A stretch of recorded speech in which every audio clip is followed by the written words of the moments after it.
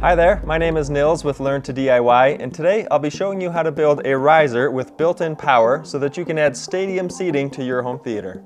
Now this project involves three main steps. First, after getting your measurements, you're going to build a box using some pretty basic construction techniques, and in that box you're going to do a little bit of basic wiring in order to get things ready for an outlet. Second, we'll carpet the outside of the box, and then we'll insulate the inside of the box, and then we'll finish everything off with the third step, which is to wire it up for the outlet and then for a plug as an extension.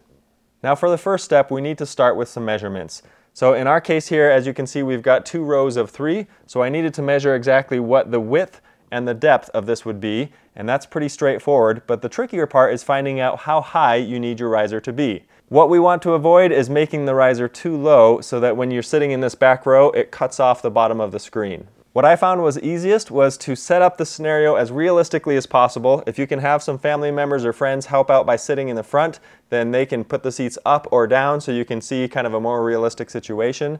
And then take some books, sit on those books in the back row, whether you're reclined or sitting up, and see what you can see. You'll then want to get the measurements of how high those books needed to be in order for you to always be able to see over the front row. We'll keep the construction of this one pretty simple. As far as the lumber, you're going to need some 2x8, 2x10, or whatever the dimension is that matches the height that you want this to be. Now be sure to bear in mind that lumber dimensions are usually about a ½ inch shorter than what they're named. So a 2x8 is actually 1½ by 7½ So you'll need to take that into consideration for any math for adding up your sides and your ends. After cutting my 2x10s to length for the front and the back, I made sure to cut the sides minus the 3 inches that the front and the back would take up. After cutting my 2 sides, I had just enough left over to serve as a brace for the middle of the box. I chose just to use some 3-inch decking screws just because I had some extras lying around and didn't want to have to go buy anything new, and those worked out just fine.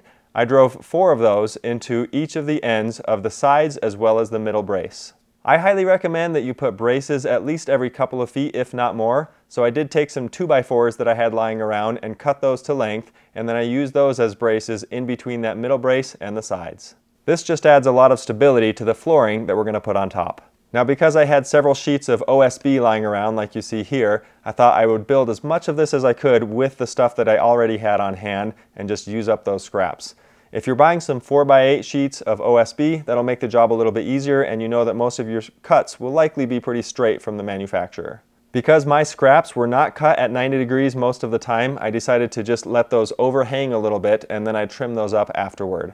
So I kind of just puzzle pieced this together as best I could. I also made sure to fasten this down with multiple screws to get this thing as sturdy and rock solid as possible. I set my circular saw to its max depth cut, and then I just rode that blade along the outside to get a nice flush cut of those OSB pieces right along the edges of my box. After finishing off the first layer, I went back and did a second layer, making sure that I did not put any of the joints in the same location. If you're going to have to end a piece in the middle somewhere, make sure to end it over a stud. In my case, what I did here was mark the center of the stud. I set my circular saw blade to 1/2 inch depth, and then I rode along and just cut that off right in the middle, and that way I could butt my new piece right up on that stud as well. This ensures that all of the edging of your flooring is supported by 2x material on all sides, and then you can use screws to fasten that in. With the box built, the next step is to get ready for some electrical. In my case, I just wanted one outlet. Be sure to pay special attention to where you place the outlet. I made the mistake of putting mine a couple of inches too far forward. If I had put it any further forward, then the framing of my chairs would have covered it up completely. So it's a good idea to make sure to see exactly where that needs to go before you start cutting your hole. Now I chose to use an oscillating multi-tool to make plunge cuts right through once I knew where that box needed to be, but you can also just use a drill and drill a hole and then cut it out with a jigsaw, or even use a circular saw to do this job. Just so you're aware, there are a couple of types of electrical boxes that you can choose from. You can go with an existing work box, which is what I'm using here, and this gives me the option to have these little wings or flaps that pull out, and those just pull tight against the flooring material in this case. With my electrical box in place, I was able to take about 10 feet of some 14-2 Romex cable and run one end of it into the electrical box and then drill a hole in the side of the riser and run the rest out that way. With the box built and the electrical started, we're ready for step 2, which is carpet. We're now ready to go ahead and put carpet on the riser. It's up to you if you want to put padding. I've decided not to put padding on this.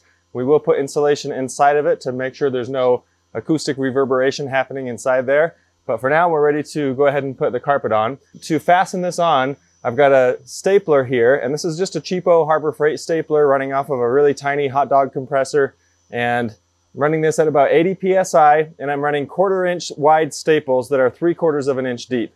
And that should be sufficient to hold this on, especially where we're going to be putting several staples on here to hold it.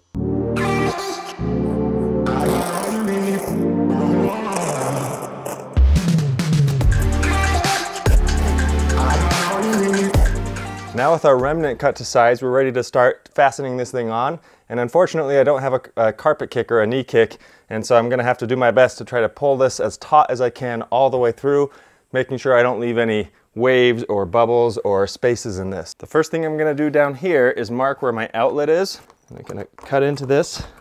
So I'm just cutting that much out, just a little bit here. I'm gonna pull this corner as tight as I can and do the same thing.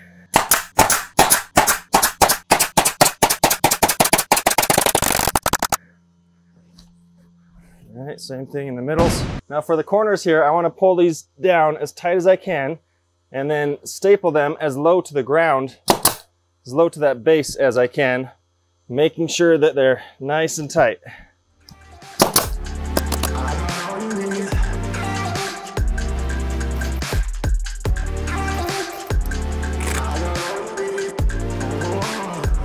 Since I don't have tack strips, this is kind of my next best thing. So with my first side done, I can now focus on my first corner, which is right under here. And what I'm gonna do is I'm gonna cut a 45-degree roughly from the actual corner up here, inside here, right down like this, and then straighten it out down towards the bottom of the platform. And once I have this line cut here, I'm gonna take the side and wrap it up and over and fit in that 45 in that line and butt them up against each other and try to get a nice tight fit so that you can't see the seam at all. Okay, there we go. Now our goal is to match that piece we just cut.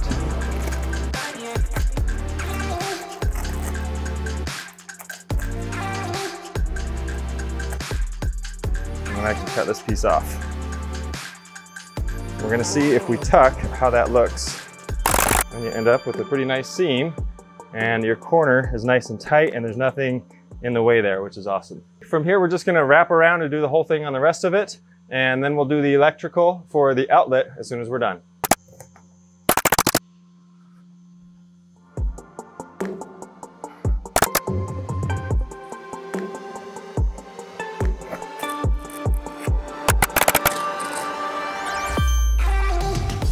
Next up, we're gonna go ahead and insulate the inside of this box, and I've got some extra R19 insulation here that I had from when I finished the basement, so I'm just gonna use that. It doesn't have to be perfect, we're just trying to prevent a bunch of sound from rattling around inside here.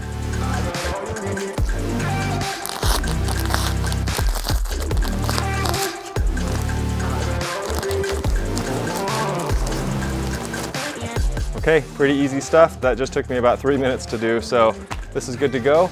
Now I'm gonna do my wiring and we'll be all set. Now if you enjoy this type of content and find it helpful and want to support the channel, you can do that by clicking on the Patreon link in the description below, or you can join and become a member of this channel. And whether you choose to donate or not, we're glad you're here, so thanks for watching. Okay, so now it's time to go ahead and wire up our outlet into the riser. The first thing we're gonna need to do is strip off the sheathing here, and then I'm gonna strip our neutral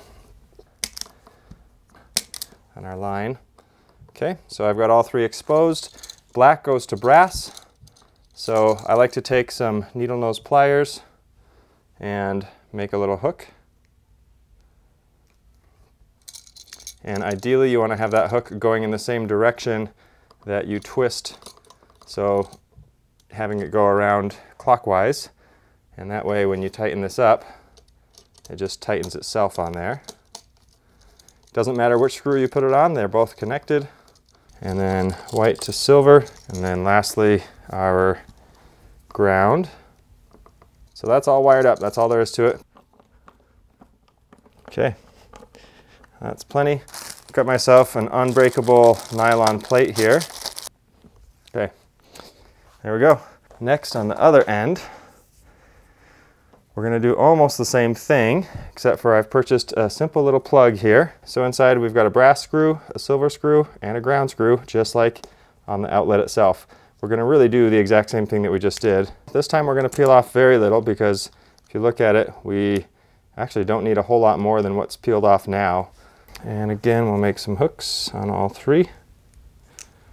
The last thing to worry about here is the screw that closes this is right here where the wire would go. So you can either go around it like this, or you can open these up a little bit more and thread those around. Look at that. Okay, nice and tight. And now we've got a good plug end with a ground, and our 3-prong is ready to go. So, all right, so I've gone ahead and plugged this in on the other end here, and I've got an outlet tester here. We'll just make sure everything looks good. There we go. So when these two lights are lit up and this one is not, that means we have full connectivity and everything's looking good.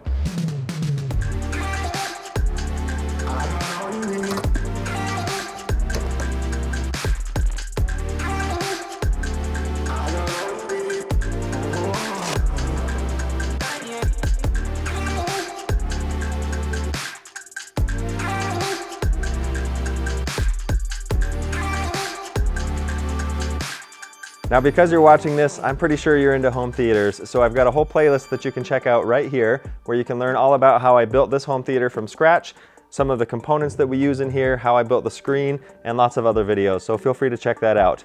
I'm Nils with Learn to DIY. Thanks for watching, and we'll see you on the next one.